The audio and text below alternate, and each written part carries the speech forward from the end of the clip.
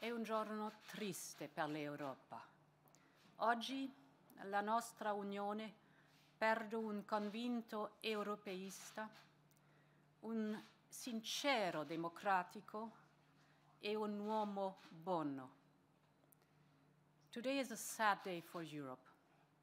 Our union loses a passionate European, a sincere Democrat, and a good man.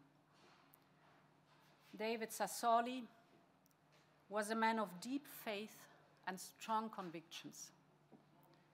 Everyone loved his smile and his kindness. Yet he knew how to fight for what he believed in.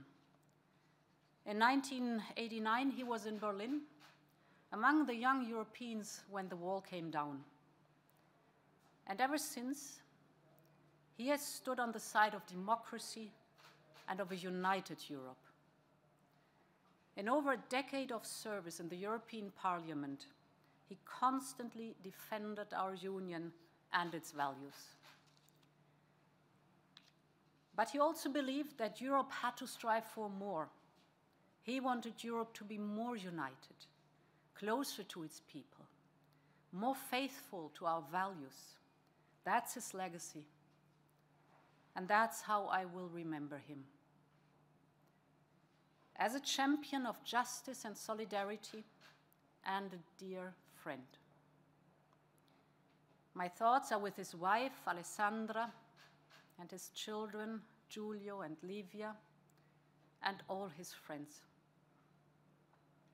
Un uomo che ha lottato per la giustizia e la solidarietà e un buon amico. I miei pensieri vanno alla moglie Alessandra, ai figli Giulio e Livia e a tutti i suoi amici.